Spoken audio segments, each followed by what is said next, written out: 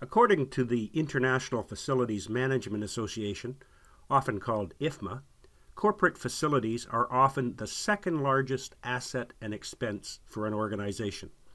Employees are a company's largest asset. A well-designed and managed workplace improves morale, productivity, and retention of employees, which leads to an improved financial performance. Facilities management technology is critical for smooth operations, access to up-to-date information, and the ability to visualize how space is utilized.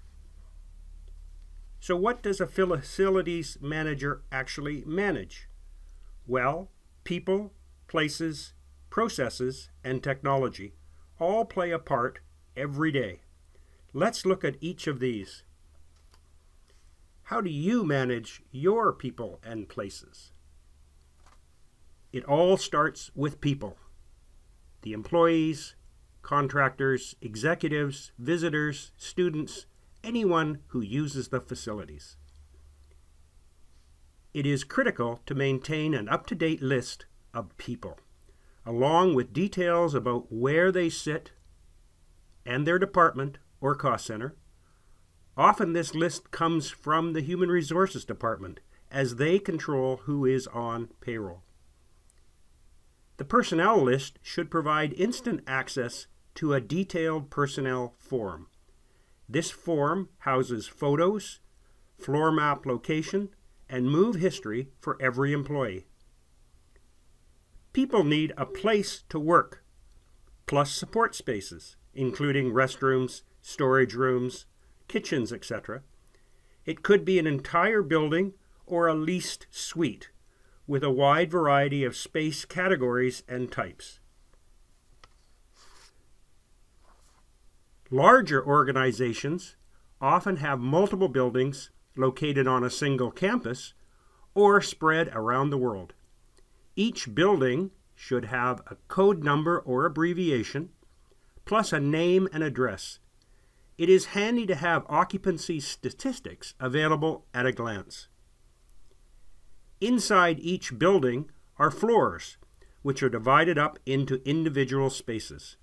Each space requires a unique identifier or room number, plus a boundary line that defines the area in square feet or with metric values. Each space gets a record in the database. The space form allows a facilities manager to assign space categories and types, assign personnel, plus override organizational ownership and input manual areas if required. Room dimensions and the perimeter are also calculated. Establishing good processes is key to effective management and smooth running operations. Various steps and procedures are defined and refined to address critical tasks such as managing moves, preventive maintenance of assets, ergonomic surveys, or health and safety requirements. Each process is designed to provide a step-by-step progression for a set of tasks, such as the life cycle of a work order from request through review, approval, assignment, and completion, with a complete history of all costs and status change dates. Moves, adds, and changes, or MAC, as it's often called, is a very important process. People are very expensive, so downtime must be minimized. Plus, most people do not like change and can be easily frustrated if things do not go smoothly. A good process helps.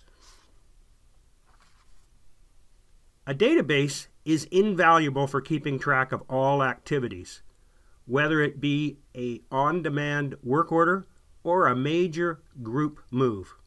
All participants must be able to view the status and progress throughout the process.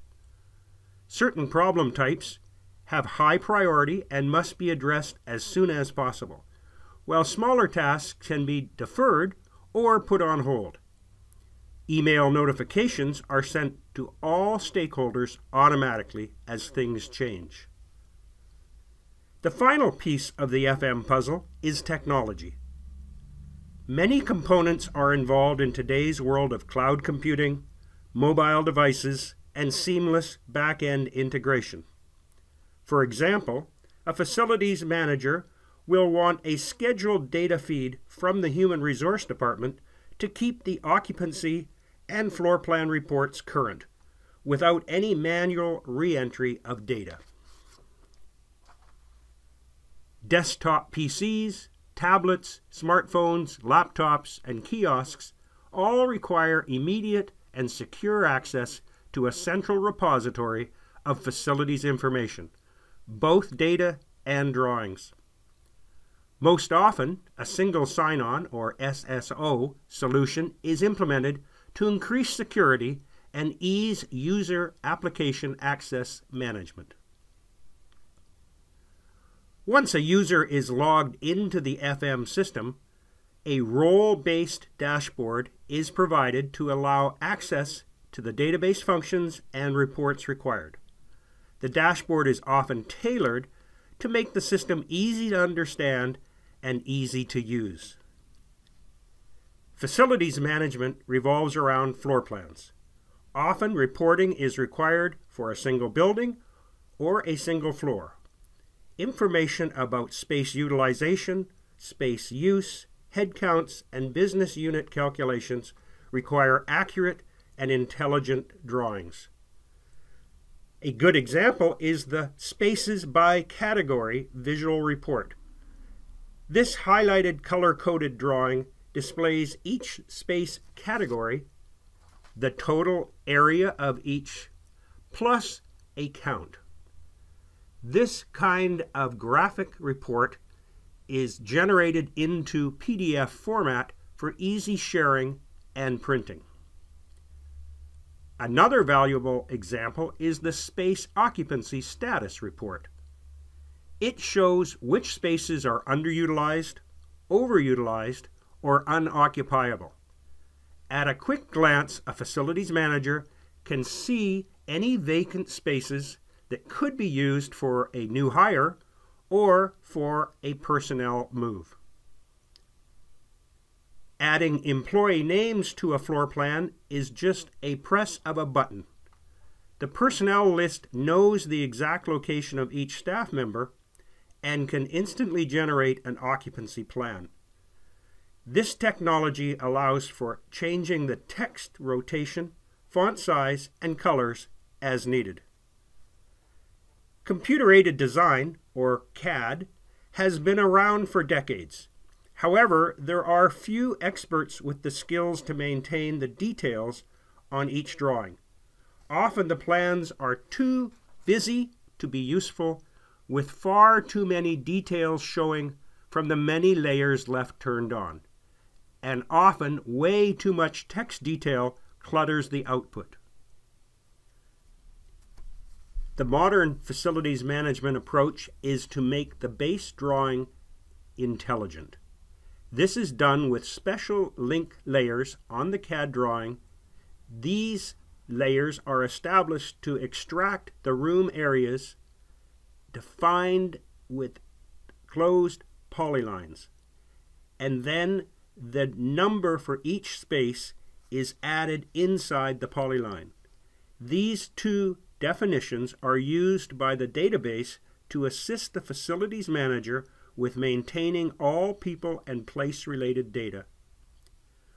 Once the polylines and space IDs are established, the drawing file is connected to the database using a set of linking tools that validate the FM drawing's integrity and populate the space database with accurate areas for the entire floor plan.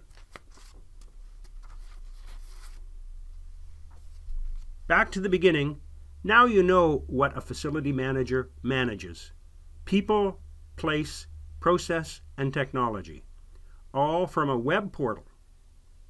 To learn more about modern facility automation, drop me an email, nick.springate@infrastructure.net, or visit www.infrastructure.net /facilities.